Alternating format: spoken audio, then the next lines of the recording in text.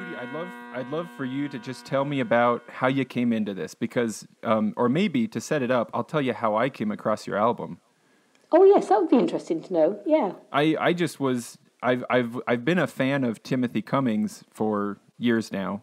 In fact, that same friend I was telling you about, he had come across one of Tim's books of original tunes called An Ift of Efts, and that's where we started sort of becoming fanboys of Tim's work. And Yes. And so as we kind of I'm coming at this from great Highland pipes. I Yes. started playing Highland pipes when I was a teenager, and so it's only in the more recent years that I've got a set of small pipes and really love playing them. And I started to imagine, like, well, what if a person could sing with them? And then I came across some videos of Tim, and I already knew his name, of him at some small piping events where people were doing pipe singing. Or what would you call it? Do you call it pipe singing? We call it pipe and song. We tend to call it pipe and song across here. Well, I think you probably have the correct name, because I'm just pulling that out of a hat here. I'm just trying to guess at what it would be called. So I came across some videos of people doing pipe and song, and I was just hungry for more, because all I could find was YouTube clips. One of which was you doing I think it was Maggie Lauder at Maggie Lauder, and that was at no, yes, I know that. I it know was the some clip that event. you're talking about. It was Yes, in front of that's a right. very fancy fireplace. Yes, that's right. I loved that song. I looked up the lyrics because, to be frank, I could not understand them, you know. No. And so I looked them up and fell in love with it even more. And I was hungry for more. And that's when I started Googling around, like, surely someone has put together some kind of album. And that's when I found the Chanters Weave, which was the album that you put out of pipe and song. And I love it. So with that little bit of setup of how I found you, tell me, how did you get to the point where you recorded an album doing pipe and song?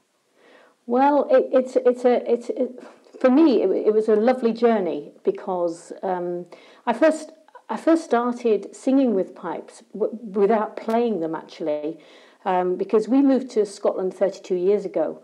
But before we moved here, I was singing and playing in just a local folk band in Bath, where we used to live.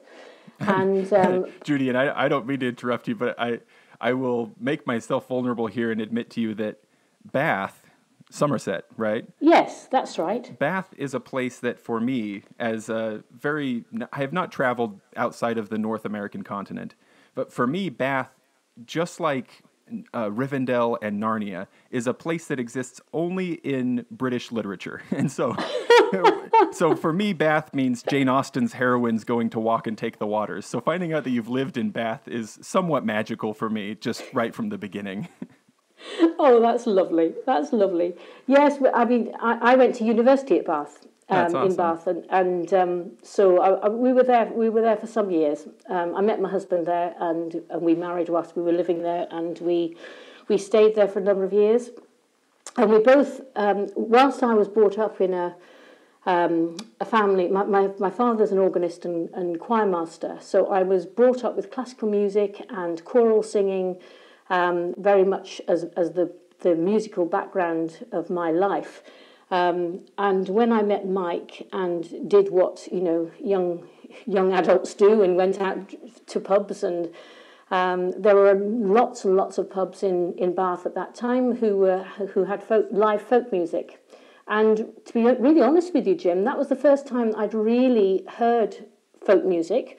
Because, as I say, my background was sort of classical and choral. I see. And I just fell in love with the spontaneity of it. I just loved the fact that you could re-sing songs. I was so used to sort of practicing music, and you played it for a concert, and you sang it for a concert, and then you learned something else. And I loved the fact that you could hear a song that you liked, and you could sing it one week, and then you could sing it the next week, and then you could sing it the next week. And I just loved that spontaneity of folk music. Sometimes, depending on the crowd, you might sing it more than once in one night, huh? Well, yes, that's true. That's true.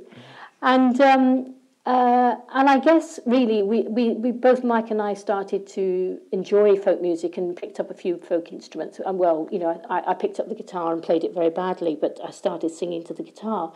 But in the folk band that we played in, there was a lovely chap called Henry Ford who played the Northumbrian pipes, and he had a couple of songs that he sang with them, that he sang in unison with his pipes.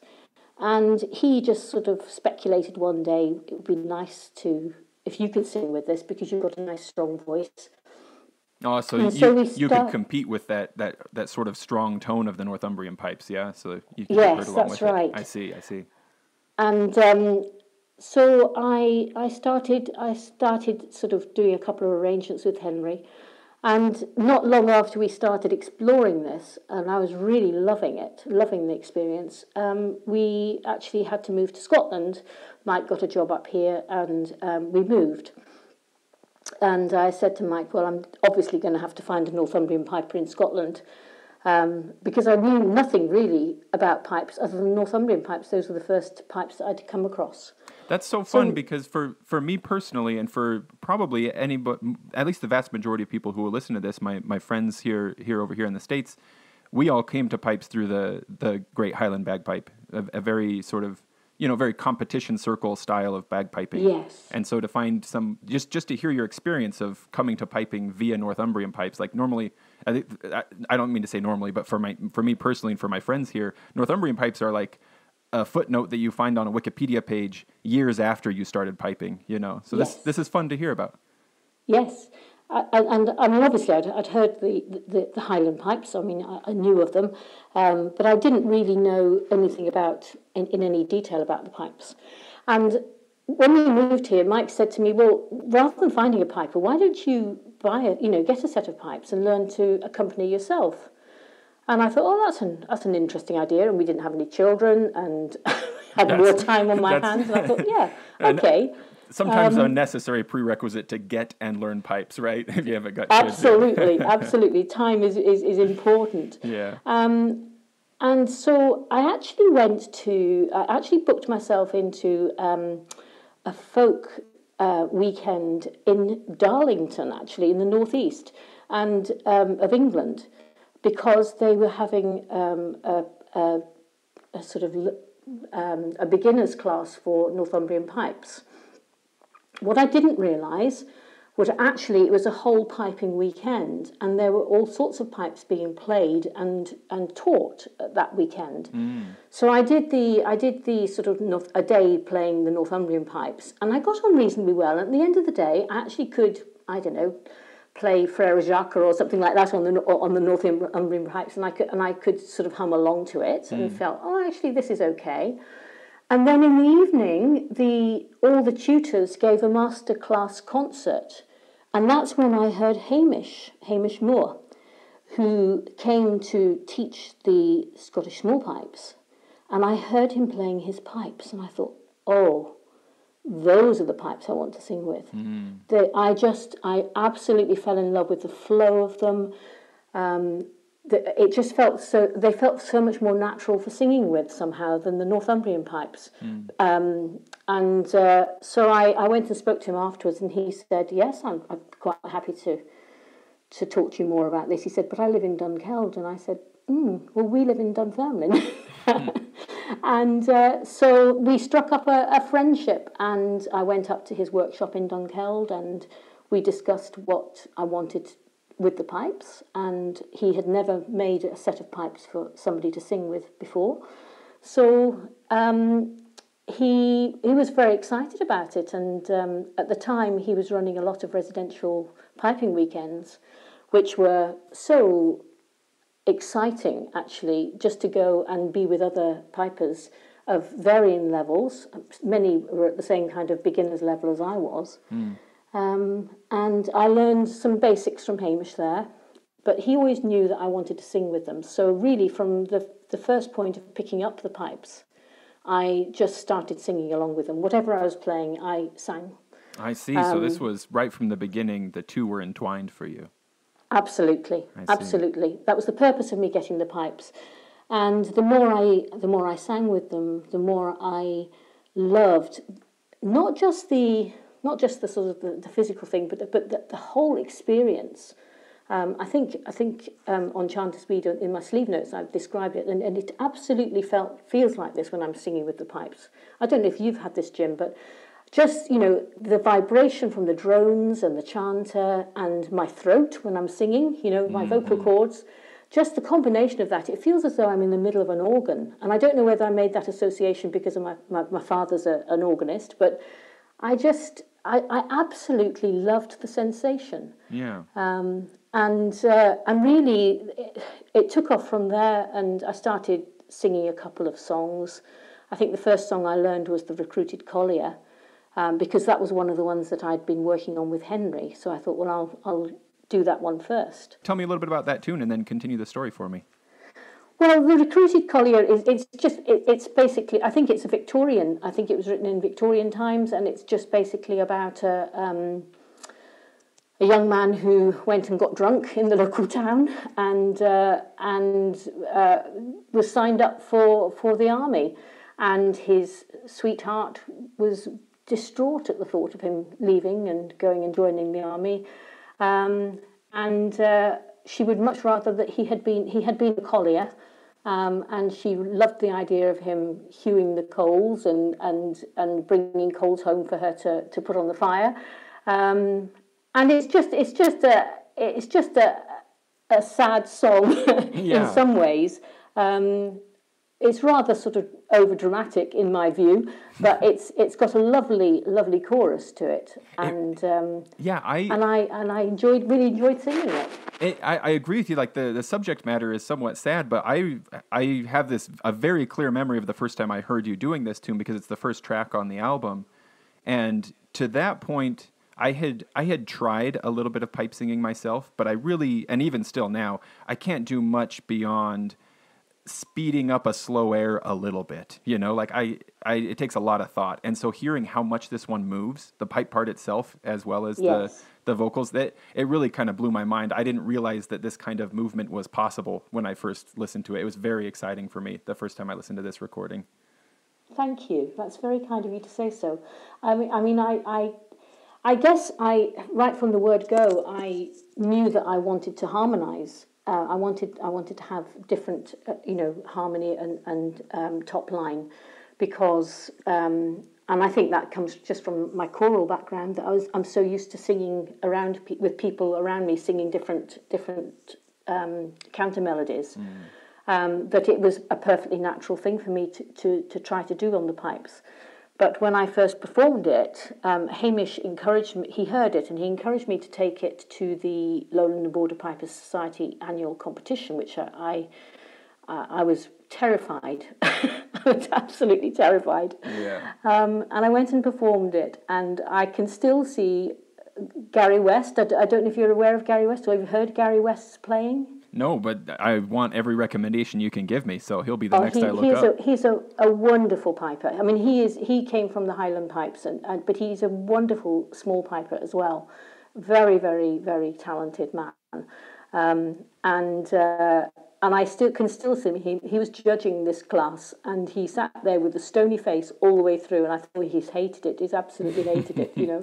That's a judge's job, is to give that impression, right? Absolutely. But the lovely thing about the Lowland Border Piper Society is that the judges always have to write a crit for that the pipers can take away with them at the end. Now tell me though, Judy, is it legible? When they write, is their writing legible? Because that's an issue we run into with the Western United States Pipe Band Association all the time. They write us a crit, but no one can decipher what they've written. What they've put. Well, I managed to read this because what he wrote, and I can still remember it, was he wrote, "I could have listened to this all evening long." Oh, that's lovely. That's great. And that was all he wrote. And I just thought, oh, well, that's good. What's the matter with you, my lass? And where's your darling Jimmy? The soldier boys have taken him and sent him far from me. Last payday he went to town. Ah, but them hard-hearted fellows enticed him in and they got him drunk. Now he's best gone to the gallows. So break me heart and then it's o'er. So break me heart, me dearie. Put me in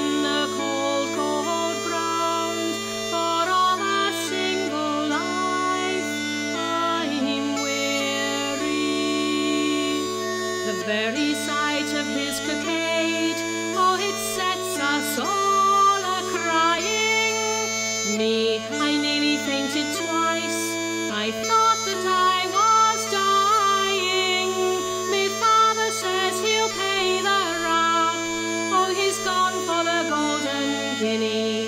But the sergeant says he's kissed the book. Oh, and now they've got our Jimmy. So break me heart and then it's o'er. So break me heart, me dearie. Put me in a cold, cold ground. For of a single life I'm weary. To hear him talk about the war, oh, it's worse than death to hear him. Me, I have to hide myself because I cannot bear him. A brigadier or grenadier, he says they're sure to make him. And he laughs and he cracks his jokes and he bids me not forsake him. So break me heart and then it's o'er.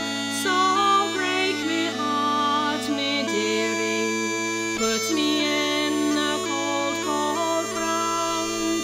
For of a single life I'm weary.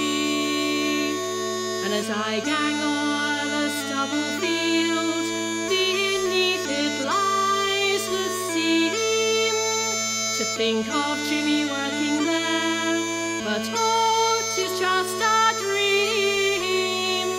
His hewn the very coals I burn, I and as the fire I'm lighting. To think his hands have touched the coals, oh, it sets me heart a-beating. So break me heart and then it's o'er. So break me heart, me dearie. Put me in a cold, cold ground. For of a single life I'm weary.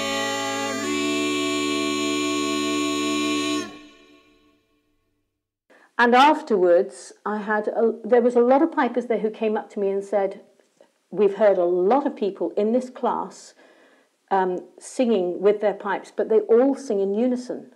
And we've never heard anybody playing harmonies whilst they've been singing. So that made it, and a couple of people said to me, you really should record what you've done. And I said, well, I've only done one or two songs, so I'm not really in a position to do that. But as the years went by, and I was playing more and more, I was learning more and more songs and arranging more and more songs, the society actually said to me, you know what, we think we would like to sponsor you to make a CD. That's awesome. Wonderful. I'm so glad they decided to. I mean, it blew me away, actually. Yeah. As well as frightened me because, you know, like us all, I mean, I had a full-time job and I didn't have masses of time and I loved what I did, but the thought of actually standing in front of a microphone and formally recording it was a little bit terrifying. Adds some pressure to it, huh? Yes, it does, very definitely. And I suppose if you have someone sponsoring you to do the CD, then you also have that pressure of you really want to please them. You don't want them to regret what they've done. Yes, exactly. But having said that, in the end, and I think that partially it made me decide that I wouldn't accept, I wouldn't go down the idea of sponsorship. I would fund it myself, simply because I didn't want that pressure. And I thought, well, if it all doesn't work, then it's my expense and not anybody else's. So in the end, I didn't go down that road, but actually, you know, they feature very highly, I mean, in the sleeve notes and everything, because it was them that really pushed me into making Chanters Weave. I'm sure glad they did. Well, yeah, I am too. I'm quite proud of it. I mean, it's not perfect. It feels very much like a live performance, which it was, I have to say. When I went into to record it, Stevie Lawrence, who was the producer, said to me, "I want you to play the pipeline, and then sing over it. We'll put another track on top of it." Sure, and he naturally wants control, right, to be able to manipulate this, yeah. Yes, and I said, "I can't do that, Stevie." And he said, "Well, try." And you know, Jim, I just couldn't. I couldn't play the pipe part without singing it. Wow. And I couldn't sing it without actually my fingers moving on the chanter. That's so interesting. It had become such a sort of an organic experience for me that I couldn't do one without the other. That's amazing. So, well, it was very inconvenient, I think, for the producer. Sure, yeah, I can imagine. I've tried to record, just like little demos for friends and stuff like that before. Nothing professionally, just with my sort of hobby equipment and experience. And I can absolutely understand where he's coming from. You want every, if you get a 4-piece quartet in there, you want each one to play their own part individually, so you can manipulate volumes and stuff. And so I can understand that, but yes. It's fascinating to me that for you, the two have been so entwined right from the beginning that they were inseparable. Yes, they are. And in fact, I find it very difficult to sing without my pipes now. Even, I just find it very difficult. And I don't know why that is. I think it is because, 20 years I've been, well, it's longer than that. It's probably 20, 25 years. I've been singing with them, and they just fit together, and I find it really hard to do one without the other. But it was a wonderful experience to do. It really, really pushed me to try to perfect songs and get them to as good as they should be. It didn't always achieve that, but hey ho. It is what it is. It's a live performance, so yeah, I absolutely. felt quite proud of that. And it's charming for that fact as well. Do you remember what his microphone setup roughly was? Did he have like a mic on your drones, one on your chanter, one on your voice, or was it more like? Yes, he did. I see. Yes, he did. I had to stand very still. Yeah, I'm sure that was probably a challenge with the bellows as well, huh? Yeah, absolutely. Absolutely. I'm trying to remember from that video I saw. Do you normally rest the bellows on your arm or up on your shoulder, or where do you usually? No, I like them to come up over my shoulder because I like to have them in my ear. Oh, I see. I see. So they tend to sort of come up over my shoulder. Yeah. That probably holds them a bit more steady for the microphone as well. So that's probably good. Yes. So I had wondered before we started emailing if you had come to this as a piper first or as a singer first. Because personally, I'm a piper first for sure. I'm not very confident with my singing, nor do I. My singing range basically matches a chanter's range. It's basically exactly an octave. Well, mine isn't much more, I have to say.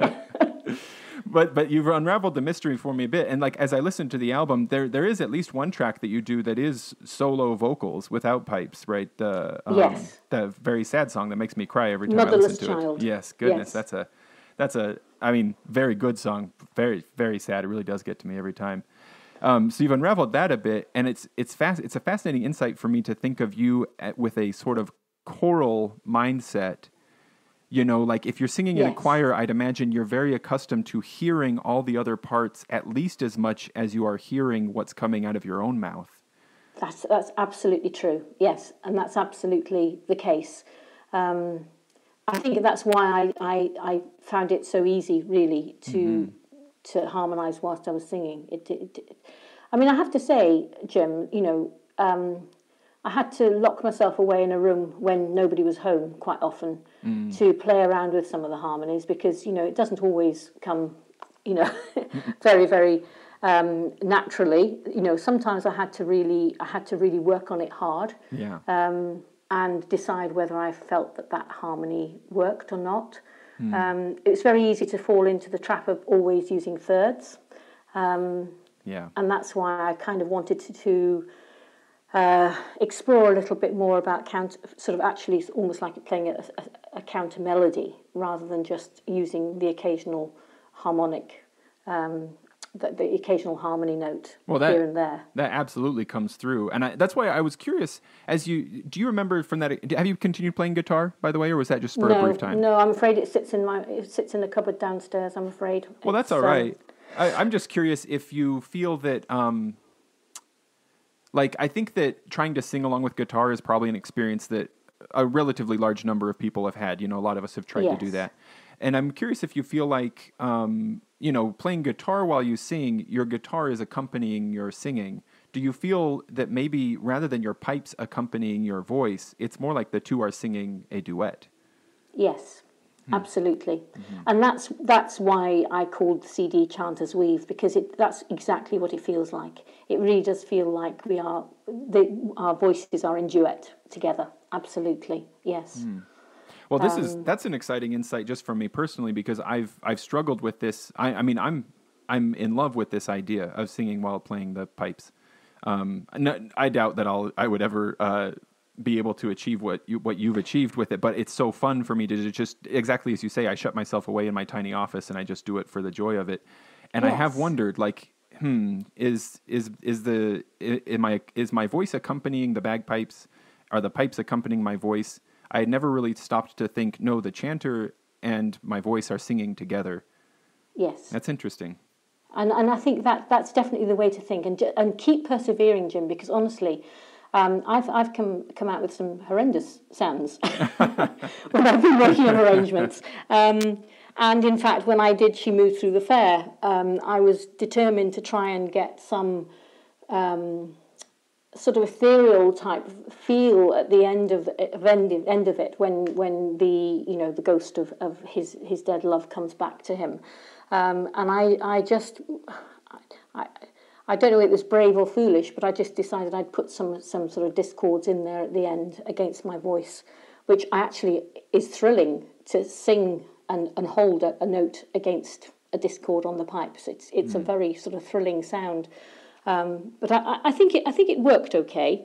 It's not everybody's cup of tea, but I think it achieved what I wanted it to achieve. It works amazingly well, Judy. She Moved Through the Fair is the only tune that I've ever worked to the point where I felt confident doing some form of recording. I did a version of it for a local art show last year. And lovely. And it Were you singing with it as well? I did. And, oh, good. And it was fun. And I'm relatively happy with it just because it's so hard to do. But the thing is, I was listening to your arrangement and looking at Tim's as well. Tim has an arrangement of it as well. And basically, if I didn't copy you exactly, I was definitely drawing a lot from you, but from the first and second verse. When it got to how you record that last verse, I love it, but I could not begin to replicate it. It's just amazing. And I definitely would like to play it here in this interview for sure, because I want people to go to the album and listen to that one a million times. That last verse. That's very kind of you. Well, like you say, it's easy to fall into the problem of just going with thirds or even just droning while you sing. But man, that counter melody, that dissonance, it is amazing. I find it's like orally delicious. Oh, that's very kind of you, Jim. Thank you. That's lovely of you to say that, because that's what it felt like as well. I have to say, vocally, it felt delicious. That's a good description. Well, then we're going to play it right here, and I would invite the listeners to enjoy all of it, but pay close attention to that last verse and just what happens between the voice and the chanter there.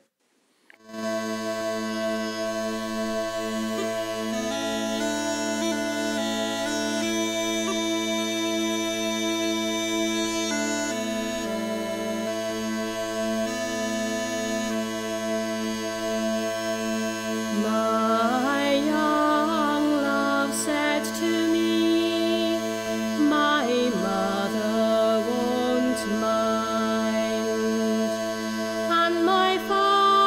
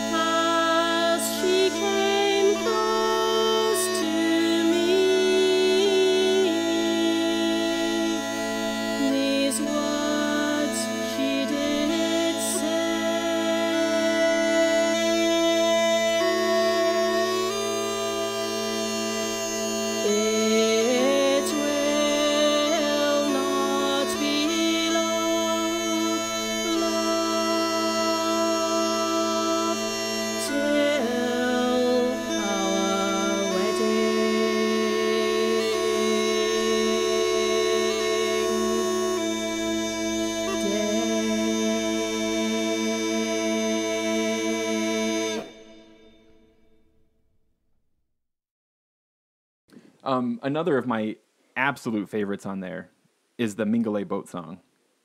Yes. And I don't mean to come across as if I've been questioning your abilities, Judy, but both the last verse of She Moved Through the Fair and the arrangement of Mingale boat song did make me wonder, not that it would be any detriment to you, but I did wonder, like, I wonder if she can actually play this and sing at the same time, just because the Mingale boat song's pipe part it moves so much, while the voice doesn't move directly with it, in perfect thirds or something like that. Tell me about the Mingale boat song. Well, it's a song that I learned at school, and I love it. I think it's a beautiful song. Until I sort of did it for the CD, I hadn't really, to be honest with you, looked into the history of it, and I did realise that it wasn't a particularly old song. But I really wanted to use the pipes to emulate the movement of the sea, the sort of the waves, and that was what I was trying to achieve with the pipe accompaniment for that. And again, it was one of those sort of locking yourself in a room and just trying different ways of doing that.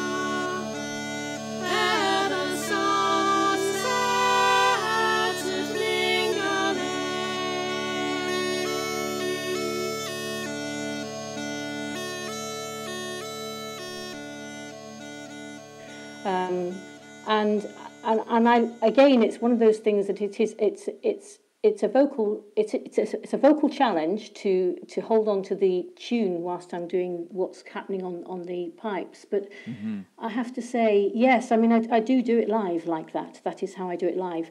I've simplified it a little bit more when I play it along with people who I know are going to sing along. For example, when I play with the Royal Scottish Piper Society, they do 2 concerts a year at the Edinburgh Fringe. And they always ask me to go and play with them. But I know that they are great singers there. And so I tend not to do quite so much of the counter harmony on that because I feel I need to concentrate on getting them to sing along. I see. But when I'm playing it totally solo, yes, I make that movement. I really wanted to just get the swell and of the waves in it. It has that feeling, absolutely. Yes. The first time I listened to it, I thought, well, this sounds like a sea shanty. You know, it definitely had that feel. And are the Edinburgh Fringe concerts the ones where you told me that while you're often the only woman there performing, you're also often the only one wearing trousers? That's absolutely true. Yes. I told my wife that. It was just an observation that Mike made one year. I think I've been there. I've been doing this for quite a number of years now, probably 6 or 7 years. And I think after the second year, Mike said to me, "I just noticed," he said, "you're the only woman playing in the whole concert, and yet you're the only one wearing trousers." That's wonderful. Because everybody else is in kilts, which kind of tickled me a little bit. I thought that was quite funny. Yeah, I told my wife that. She said, "That's a great line. I hope that she uses that at every opportunity." Yeah. But they particularly love the Mingulay boat song. They always ask me to sing it there. Yeah, that's one that I asked my wife and my sister-in-law to learn the vocals just following your recording, and so I could play the pipes along with, because I have no chance really of singing and playing that one, but I love it very much, and so we're gonna do that together. Is that one of the ones that is in Tim's book? Yeah, it is. Yeah, that's one that you're singing for Tim. That's right. Yeah. Yes. Interestingly, I'm just going to put this in. I don't know whether you, when I was listening to you talking to Tim, and he was saying that one of his sets of pipes came from Nigel Richard in East Lothian. I think that's right. Yeah. I don't know whether you knew Jim, but Nigel died very sadly on New Year's Day. Oh, I actually did see that in one of the small piping Facebook groups. Yeah. Yes. Yeah. Which is really too bad. He was a lovely guy, a really lovely guy. And he'd been making sets since the 80s, I think. He's made a lot of sets of pipes. A lot of people play his pipes. Yes, they do, and they're very good pipes. And it's really interesting. He wasn't particularly interested in being a piper himself, but he made beautiful pipes. Mm-hmm. Yeah, he was a lovely instrument maker. Sorry, I just thought I'd mention that in case any of your listeners didn't know. That's definitely worth mentioning. Absolutely, he deserves to be mentioned, and often. Yes, he's a lovely guy. Yeah. He was. In fact, I remember, and this is another sort of annual competition. I think when I first performed Maggie Lauder at the LBPS competition, Nigel was the chairman of the society, and I announced it rather sort of warily, saying, "I think this song is full of double entendre." Yeah. And Nigel came up to me afterwards and he said, "There is absolutely no doubt that it's full of double entendre." He said, "Don't be any doubt about that at all." He said, "It's full of it." Oh, that's wonderful. So on that note, I have the lyrics for that tune pulled up right here so I can look at them. And I don't know enough about the sort of the etymology of these, would you call them dialects? I feel like as I read through this, it's like reading Robert Burns' poetry for me, at least. Yes, it is. It is in the Scots. I have to say, when I recorded it, I don't think I'd really got my tongue around a lot of the way of saying some of the words, and I was put right a few years later. Oh, were you put right? By a proper Scotswoman, Annie Grace, who's a lovely singer and piper, and she went through it with me, and she showed me how to make the right pronunciations. So I sing it slightly differently now. I see. But it is slightly anglicised in the version that I sing. But yes, it's all the I'll shake my foot with right goodwill if you'll blow up your chanter. And there's so many great lines in it. There are, absolutely. I love toward the beginning. She says, "Jog on your gait, you bladder skate." Yes, exactly. Bladder skate. That's a great word. And it even evokes the image of a bagpiper. Bladder skate even.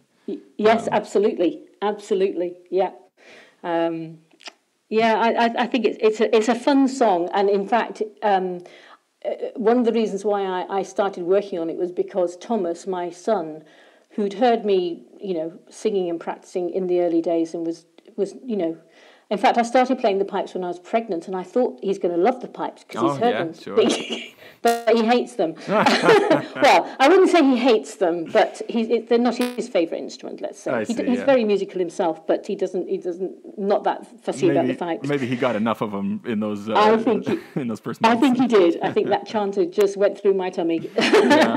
But he said to me, "Oh, stop doing slow, miserable songs, Mum. Sing something that's a bit more cheerful." So I suddenly remembered Heather showing me this song. I thought, I'm going to have a go at this. Yeah, this is a great tune.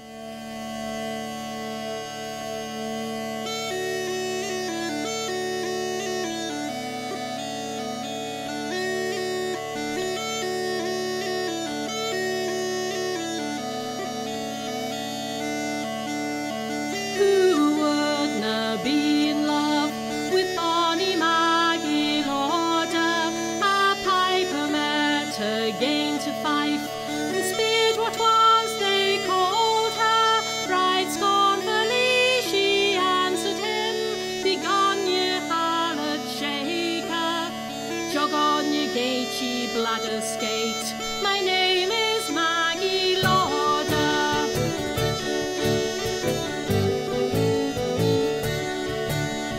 Maggie now, and buy me bags, it's pigeon fain to see thee. Sit doon by me, me bonny bird, in troth I winna steal thee. I am a piper by me trade, me name is Rob the Ranter. The lasses loup as they were daft when I blow up my chanter.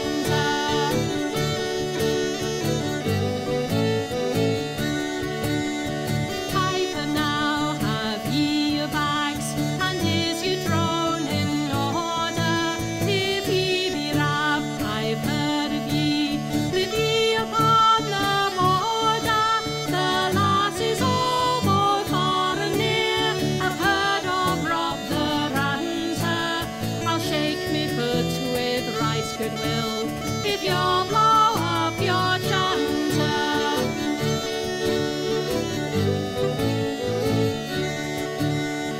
To his bags he flew with speed, about his drums he twisted. Meg often walloped o'er the green, for Rory could she frisk it. Well done, says he, play up, says she, but Bob says Rob the Ranter. It's worth me while to play indeed, when I have sick a dancer.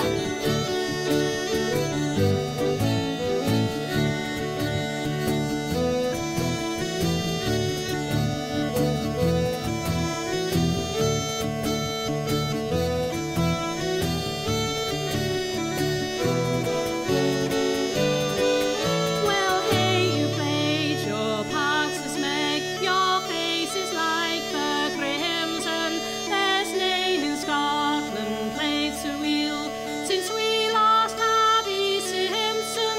I've lived in Fife, they've maiden wife, for 10 year and a quarter. Can ye come to Einster Fair, speak for Maggie Lauder.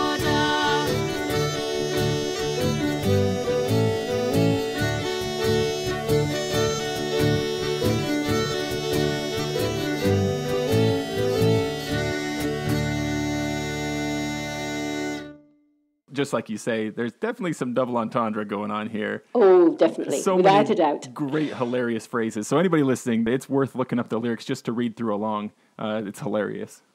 did we talk about the Invalid Regiment? That's the one that you wrote, right? Yes, yeah. Now, that's a song which I have a particular fondness of it, actually, partially because that was one where I was double tracking the voice. I played it with the pipes live, and then we put some more vocal harmonies over the top of that. Oh, I see, yeah. Because I wanted it to sound slightly choral. I think that I wanted to just get that little bit of my background into it. But yeah, I mean that grew out of going to Thomas's school was very seriously, when he was in primary school, they were very seriously into projects. They had projects for everything, and one of his projects he had to do a Scottish castle. So, and did you, as a parent, ever kind of wish, like, could we cut down the projects just a bit? Oh, absolutely. Because it's not just Thomas who does the project, right? No.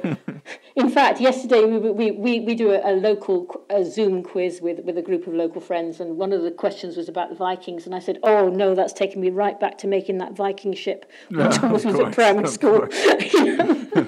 More like your second time through primary school vicariously through Thomas, right? Absolutely. And we thought, oh crikey, it had to sail. It had to float. It had to sail. Wow, they were serious. Are they joking?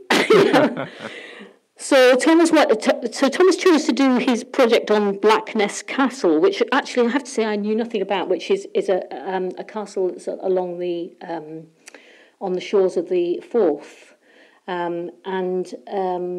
It's called the ship that never sailed because if you have there are some pictures of it which look just like the bow of a ship on the sort of promontory of the land, and that kind of sort of tickled me a little bit when I thought, oh, that's quite an interesting sort of phrase. And then we went to the castle, and we went into the tourist shop to, as such as it is, to get a tourist guide, a guide to the castle, so that Thomas could use that as we were walking around. Sure. And the curator there, a lovely guy, he said, "You're doing a project on Blackness Castle?" And Thomas said, "Yeah." He said, "Well, I've got some really, really new research that you can add into that. That would make it really special." And he took us to a bridge that we walked across to get to the castle, and there were some stones there with a carving on it, which basically said 1796, P.J. Dow, and then I8RSB7. And he said, "What do you think that is?" And Thomas said, "Oh, I don't know." I said, "Well, is 1796 a date?" He said, "Yeah, it is." But he said, "I have been looking at this for years and just trying to work out what this all was." And he did some research, and he found out that it actually must have been carved by James Dow, who he found out through lots of research was a surgeon. So he at first he thought that the P stood for private James Dow, but he then found out that it actually means practitioner James Dow, who was a surgeon, and he'd put his regimental number there, and the I stands for the Invalid Regiment, which was the people, the soldiers who were too old or injured to go back to war. So they basically stayed at the castle, which at that time was a prison, and it was looking after prisoners of war. So the people who were too old or too injured to go back to war basically became jailers in the castle. I see.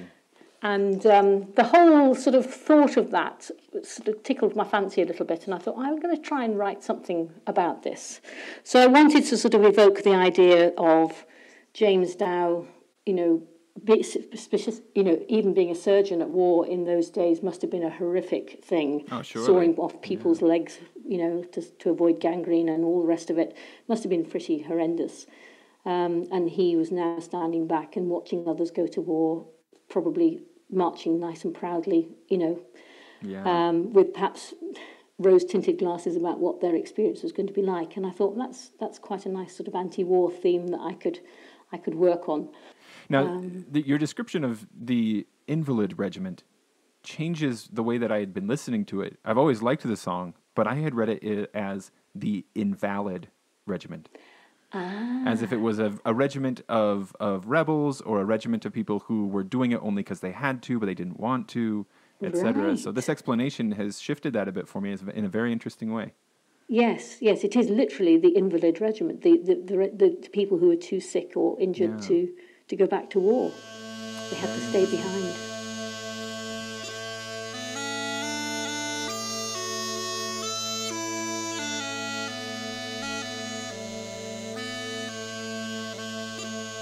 He watched from blackness castle walls as the young men marched at dawn. The rhythmic beat of marching feet shrouded in the misty dawn. Sad he was to see them go, naive their dreams of glory. The invalid regiment left behind minded another story.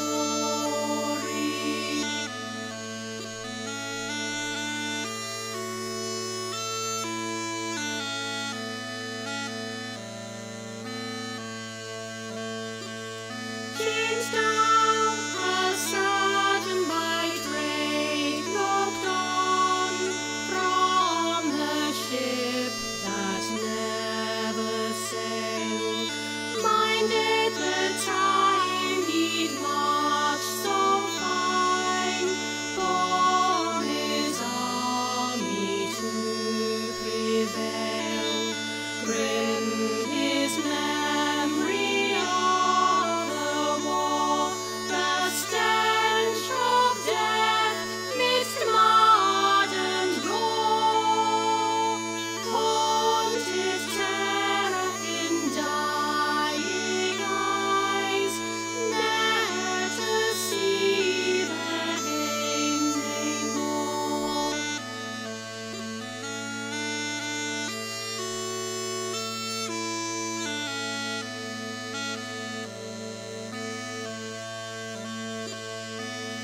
Now as jailers the invalids serve with prisoners of war in custody, they share the consequence of the war, confined within these walls they be, to mark his service for the king, and weary carving flesh and bone.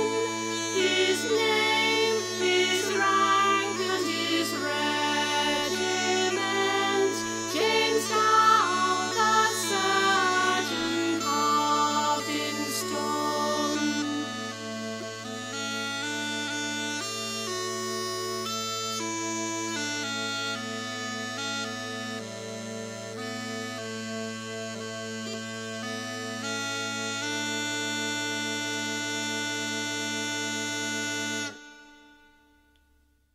So I just it came quite easily actually, and And did you I write quite it? enjoyed. Was it precisely with doing it as a pipe song in mind right from the beginning? Yes, I see. yeah, very definitely. When you go through that process, do you maybe it's not the same every time, but I'm curious. Do you feel like the words came to you first and the music followed, or the other way around, or was it kind of all together? I think some of the words came. Yes, the words started to come. I mean, I didn't have the whole song, but I had a few lines which I liked, and I again, locked room and all that. Yeah. I just sat and I played around with some melodies, and I thought, yeah, this will work. And thereafter, it developed more. Sort of the song, the words developed with the melody. I think I started with some key lines, but then the melody came and started sort of dictating the rest of the song. I see. So with this and with other, with other songs where you've done, arrangements of an existing, folk song, etc. Yeah. Is that usually your process? That it's more a process to sit down and just kind of play and see what happens, or do you ever sit down with pen and paper first? Oh no, there's never any pen and paper involved. Gotcha. In fact, that was probably when Tim asked me if he could include the Mingalay Boat Song in his book. That was a bit scary because I thought, I've got to put this to music now. I mean, I can write, I can read music and I can write notes, but it was only at that point that you thought, I've got to write it down. Yeah, absolutely. Because up until that point, it's all in my head. Oh, that's awesome.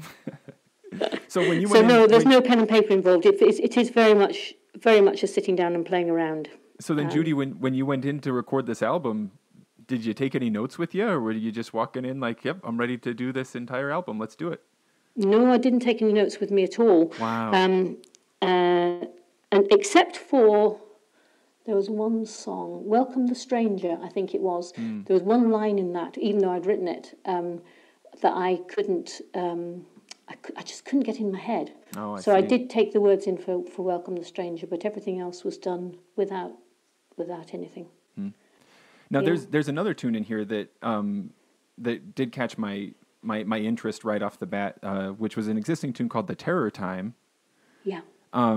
I've been familiar with the music, the melody of this tune for years and years because when I was first getting into bagpiping, I listened to the Wicked Tinkers quite a bit. I don't know if you've heard of the Wicked Tinkers over there. No, I don't think I have. They're a California-based group that their lead piper, Aaron Shaw, is an excellent piper, and he gets together with some crazy men with drums and somebody who can play didgeridoo really well.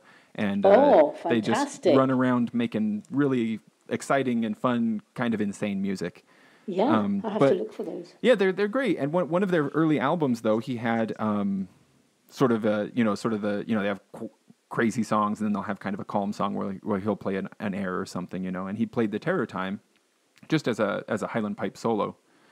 And I liked the melody so much, and so I learned it, and it's always been one of my favorites. I play it often at funerals and stuff where I don't usually tell the customer that it's called The Terror Time because that doesn't really sound great, right? But it's a great melody for that kind of occasion. It's a beautiful melody, yes, it is. But all these years of being familiar with the melody and loving it, I had no idea that there were lyrics set to it.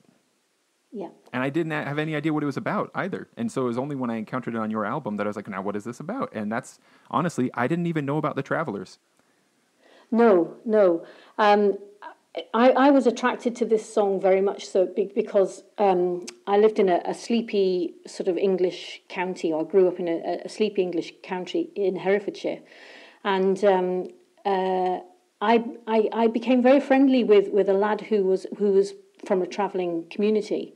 And we didn't see each other very often because obviously it was when they were passing through.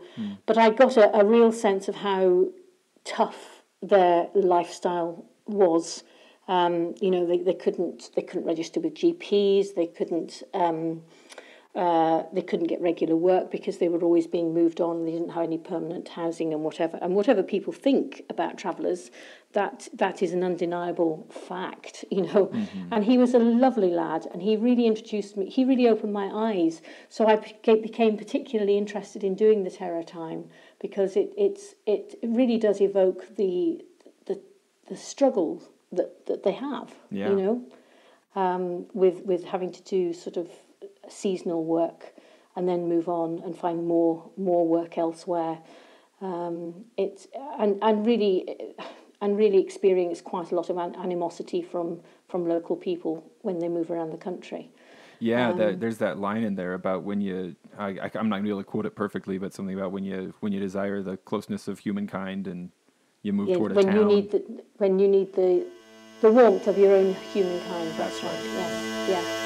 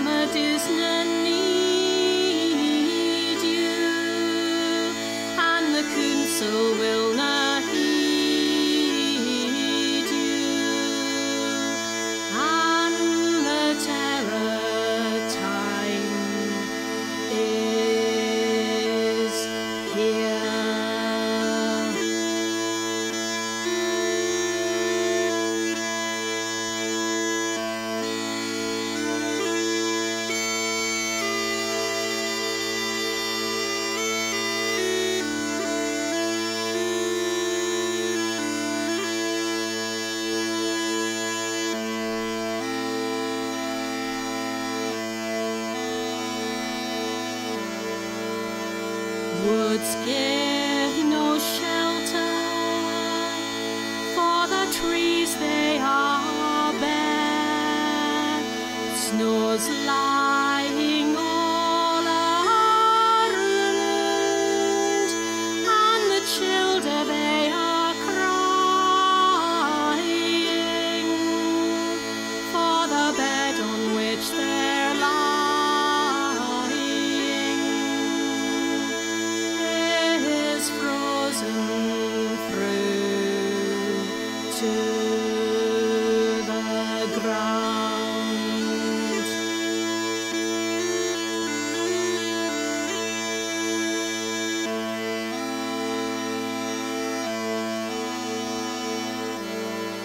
When you need the warmth of your own humankind, you move near a town, but then, oh, the sight of you's offending, and the police they're soon sending, and you're on the road again.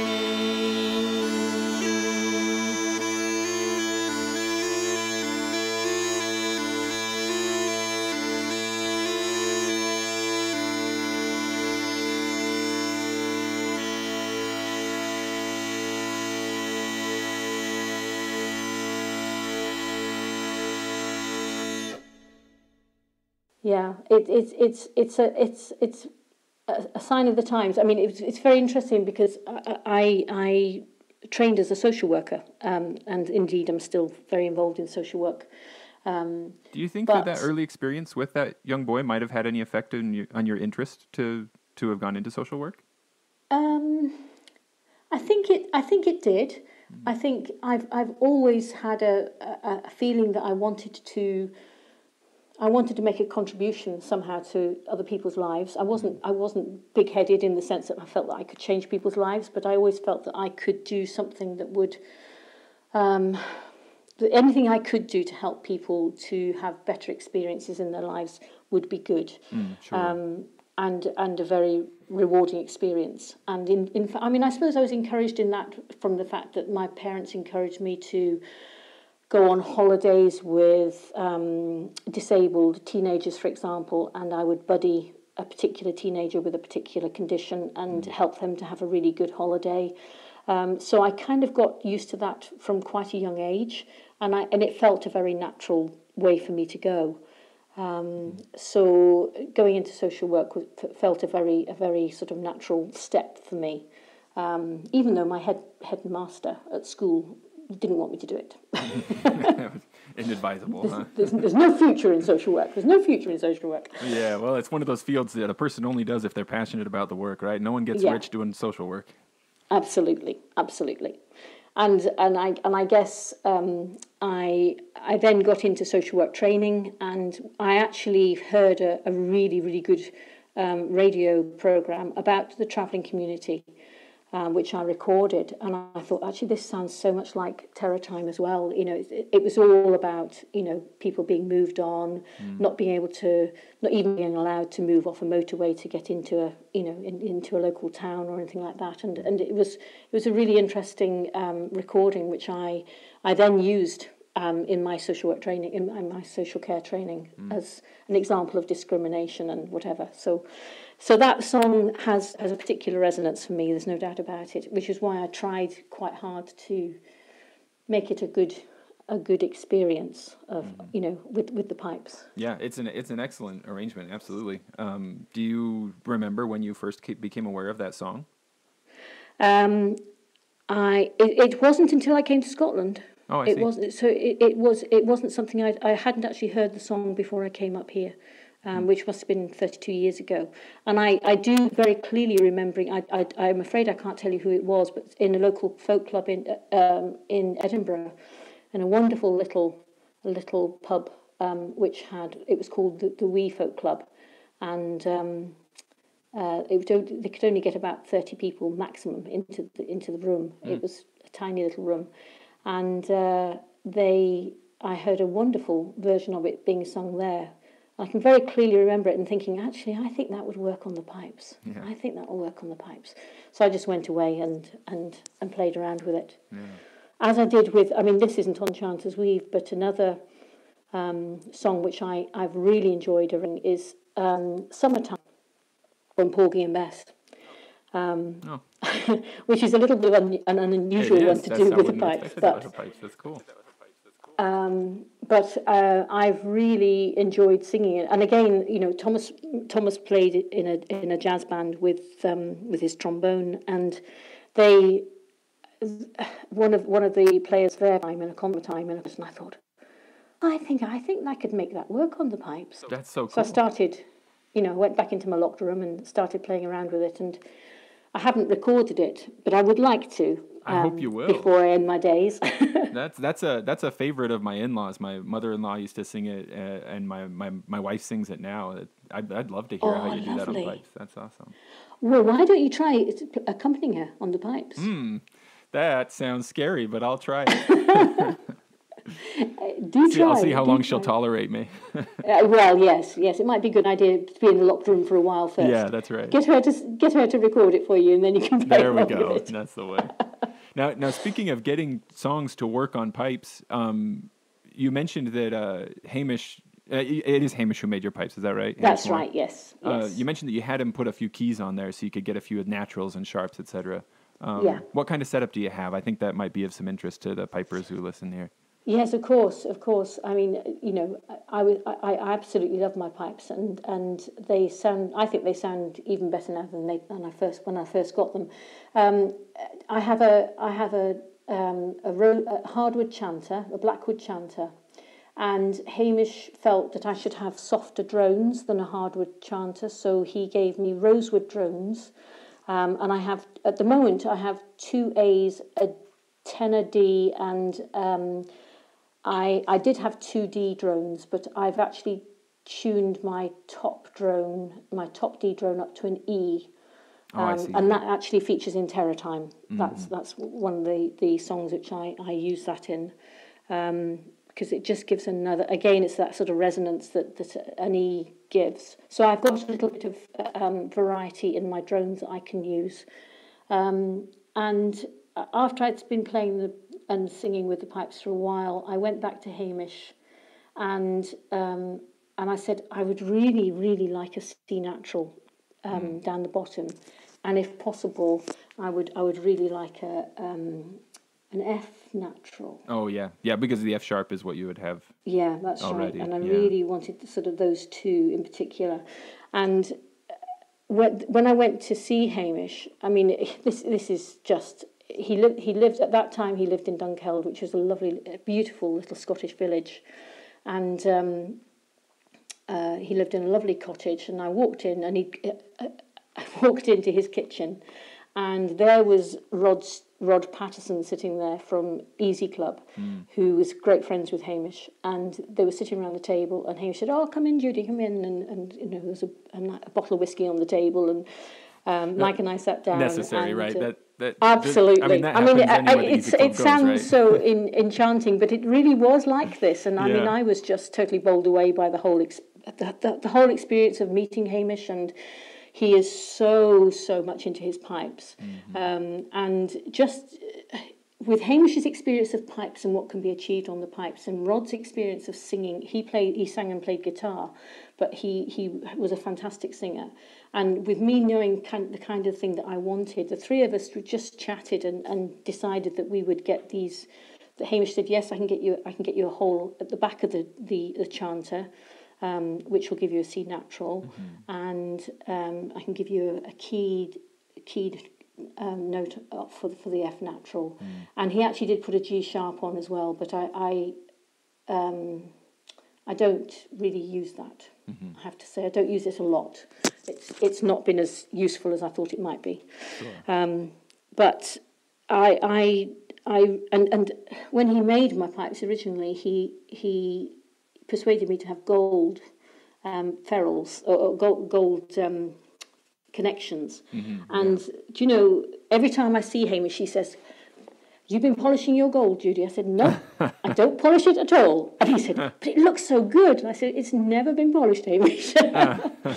So he's very proud of that. He's very proud of that. But no, they're a beautiful set of pipes, and I just love playing them. And it is your pipes that feature on the cover of the album, right? Yes, I it is. assume Yes. that must be. Okay. Yeah, absolutely. And have you remained entirely satisfied with the small pipes, or have you at any point thought, maybe I will go back and try some Northumbrian or some other variety of pipes? No. I mean, I love hearing really, really competent Northumbrian pipers. Catherine Tickell and comes to mind, but because they can achieve, because they have such dexterity with the notes that they can achieve a real flow. I am not convinced that I would ever have been able to play well enough to get that flow that would sound good with the voice. And I have no regrets changing. I mean, I do love the Northumbrian pipes. I think they're a beautiful instrument, but I have no regrets choosing the Scottish small pipes at all. Well, nor do I think you should. I think that it seems like there was some element of fate or destiny that you ended up finding them, and all these things came together to make it happen.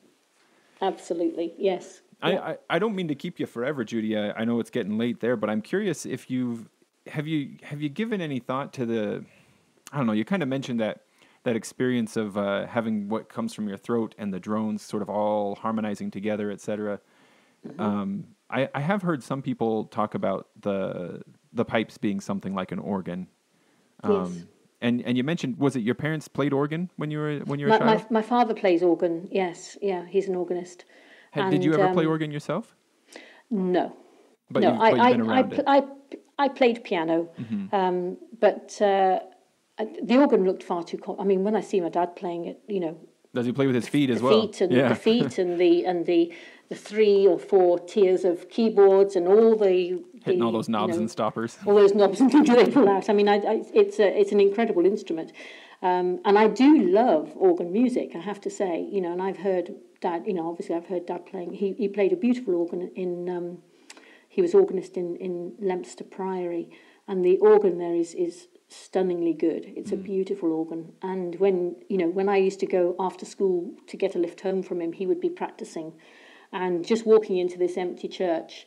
And hearing Dad giving it loudly on the on the organ, the just again, it really does give me that sensation when I'm playing and singing with the pipes, that sort of all round sort of sense of vibration. Yeah, that rattle the windows. It's a very thrilling feeling. Yeah, it's lovely. So I'm curious where you've played piano, and I don't mean to keep picking your brain, but I'm just curious if you thought about this at all. I've played a bit of piano myself, and what I've found is that like sometimes once you've got a song down, your mind kind of just follows one thing or the other. It kind of just follows the melody or just the bass line, but the rest of the fingers do what they're supposed to around it. Yeah, I have to confess that I don't play the piano anymore. Well, no worries. No, Thomas played the piano too. He played to quite a good standard, but I played up to grade 5 at school. But you just keep doing what you're doing, Judy, because what you're doing is excellent. I don't want to. No, it's all right. I mean, what I do think is interesting is I can't just sit down at the piano. The piano is the only instrument I've ever learned that I can't sit down and just play it without music. It's the only instrument I have to have music in front of me to be able to play anything on it. I was able to learn music by ear on the guitar. I mean, I had a few lessons initially for the chords and stuff, but I played the recorder at school, but very quickly moved away from using music for that, and I learned everything by ear. I prefer to learn tunes on the pipes by ear, which is why I probably don't play very many sort of fast tunes on the pipes. And you also arrange things by ear, that's so interesting. Yes, yeah. So you clearly have this capacity, right, for holding on to music because you're able to hold on to these arrangements that you've worked out. And it's so interesting that sort of the mechanics of one instrument are different than the other. Yeah, and I do think, I've often said to people when people have asked me about singing and harmonising, and I do think a lot of that is muscle memory, that kind of equates to muscle memory, as you said about when you sing with the piano. Your fingers start doing their own, automatically doing what they're doing, and that must be something to do with muscle memory, that you've practiced it and they're doing that. And I think some of that is what happens with me with the pipes. If I play it over and over and over again, then I forget what I'm doing on the pipes, and I can concentrate on the melody, or vice versa. Okay, so, and that's really what I'm curious about. Do you find that usually your mind is following your chanter or your voice, or is it different for different songs? Oh, I don't know. Or maybe it's just all one. You're in a zone. You're in some sort of flow, and so maybe it's not that easy to parse it out. I think it is. I think it is a zone. I can't honestly say that I'm consciously thinking about one thing or the other. Interesting. They do very much sort of, I hear them together. And I think that's why I find it really difficult to separate them out. And that's why you found it difficult to play the pipes on their own and then sing on their own when you recorded the album. It's all one thing. Yeah, absolutely. Well, that is an amazing glimpse sort of behind the curtain, as it were, as to how you do what you do, Judy. That's really cool. Oh, that's kind of you. It's been lovely actually talking about it, because it's not something I've really given masses of thought to. Oh, sure, yeah. Sometimes you just do it, and it's not until someone asks, right? That you actually have to pause and think. Now, how does that happen? Yeah, exactly. Yes, yeah. I'd just love to mention The Passing of a Queen. Yeah, which was a great tune. Tell me all about it. Yeah, I mean, the Passing of the Queen was shared with me by Gordon Giltrap, who is simply an amazing guitarist. He's worth looking up and having a listen to. He's a beautiful guitarist, quite unique style. And his name again?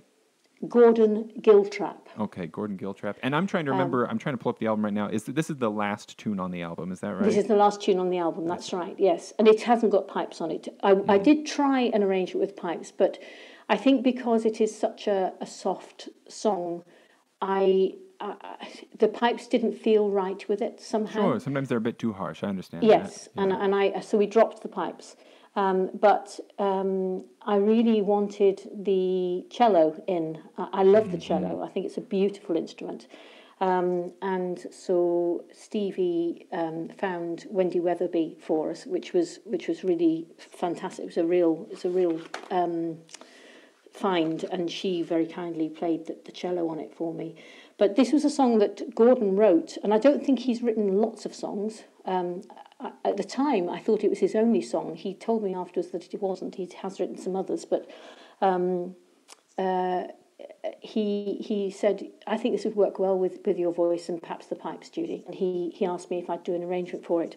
And I just love the story. I mean, I don't know which queen it is, but it's basically, I suspect it's one of Henry VIII's wives being beheaded. That's interesting. I hadn't thought about that. That I think that fits. That makes sense. Yes, I mean, I don't know if Gordon said he didn't really have any particular queen in mind, but it was around those sort of Tudor times when wives were discarded, and very sadly at a whim, and there was just something about the tune of it, and I wanted this sort of the counter melody. It worked so much better on the cello than it did on the pipes. So I was quite happy with how it turned out. But it was interesting because Gordon then sent me a recording of somebody who a number of years ago had sung it and recorded it for him, which was totally different. It had a totally different feel to it. But he said to me, I could see this being part of a drama, a BBC drama. Oh, yeah, absolutely, yeah. And now's the time for that too, right? Yeah, absolutely. And I guess that's probably the only other one that we could perhaps talk a little bit about was the Sally Gardens. Oh yeah, actually, I did want to ask you about that one because the Sally Gardens that's the very first tune I ever learned on penny whistle back when I was like 11 years old. And it's another one, Judy, that I am amazed by how wonderfully the chanter moves while the voice is moving in a more, I don't know how I'm trying to describe this. There's a steady voice and the chanter is just hopping around. I love that. Yes. I mean, again, it's a song that it's a school song that I learned. I sang in the choir at school, and and found out a little bit more about it, that it's actually about the Sally Gardens in Dublin, I think it's Dublin, where there are a lot of willow trees, and of course willow, the Latin name for willow is salix. So we think that's the derivation of the song. And it's, I just, yeah, I mean, it's one of the ones that I played around quite a lot with the counter melody for that. But I quite liked the sort of the slight drama of the ending of it.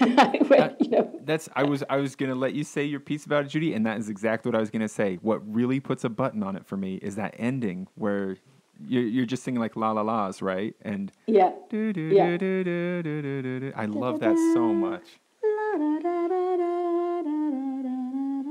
That's right. Yeah. And I just did it in thirds with the voice and the pipes.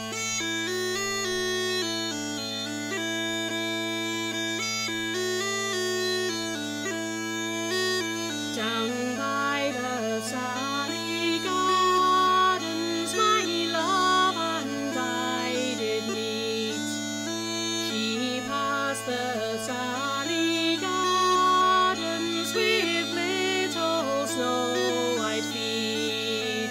She bid me take love easy as the leaves grow on the tree. But I was young and foolish, and with her could not agree.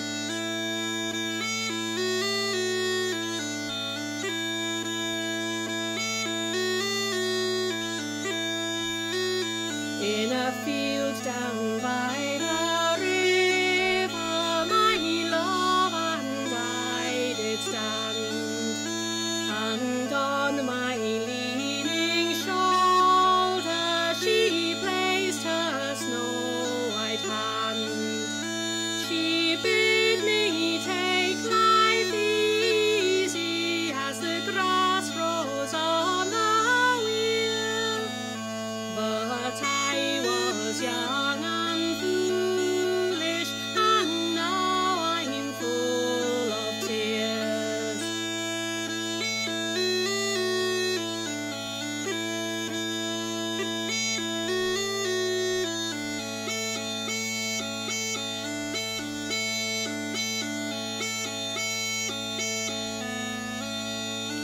Down by the Sally Gardens, my love and I did meet.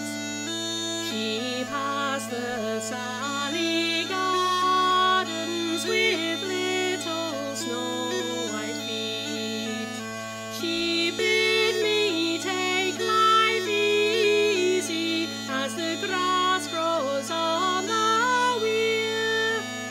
But I was young and foolish, and now I'm full of tears.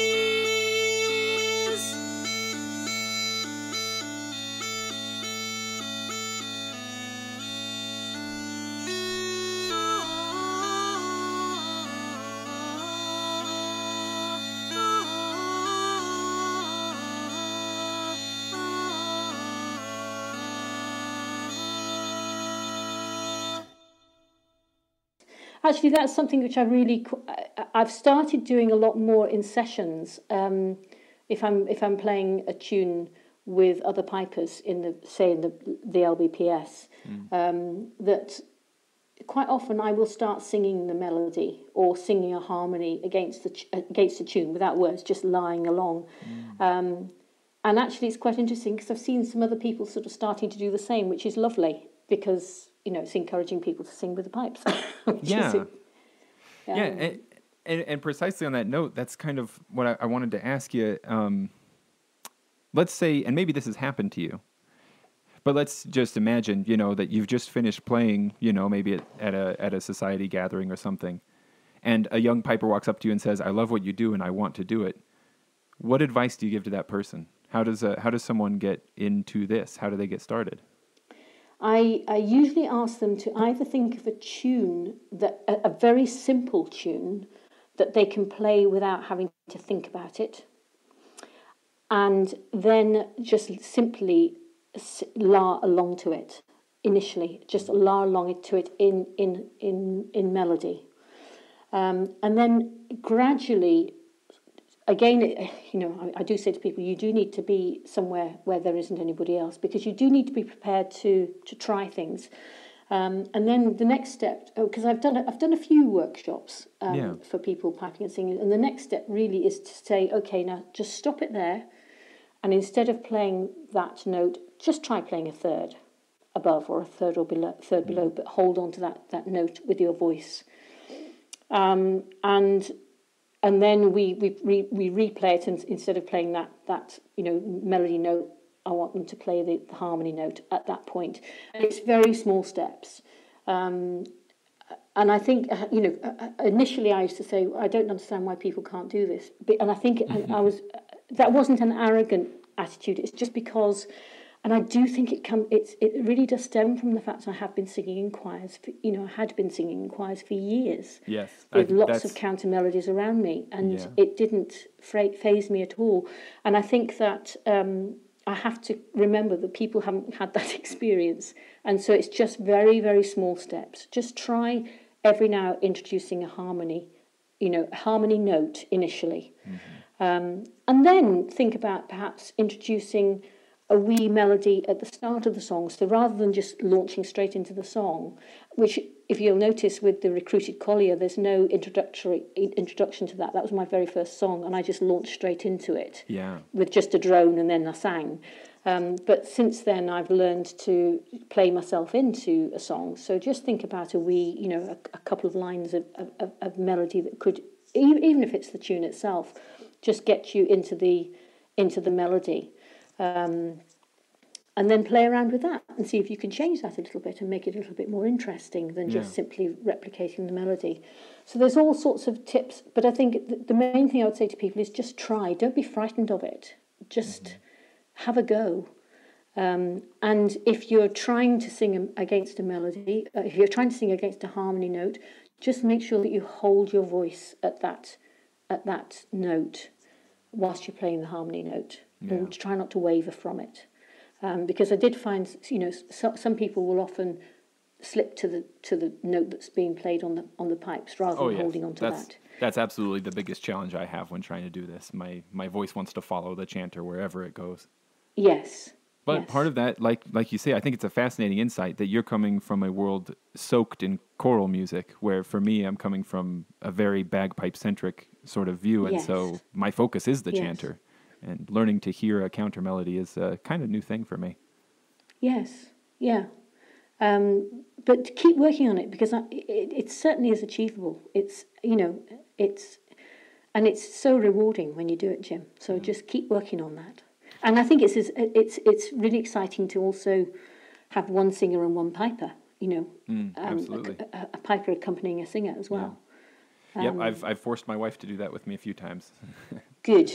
Yeah. Good. And actually, she was relieved when I got a set of pipes that also had a key of A chanter, because some of the stuff I was playing for, with my D chanter, often we were singing in the key of G, and so it was a bit high, and so she was relieved when I got something a bit lower. Yes, I have to use my A chanter. I can't. I have quite a low voice, and I find it quite difficult to to get any higher, I must admit. Yeah. But it's worth persevering. It really is. It's a super experience.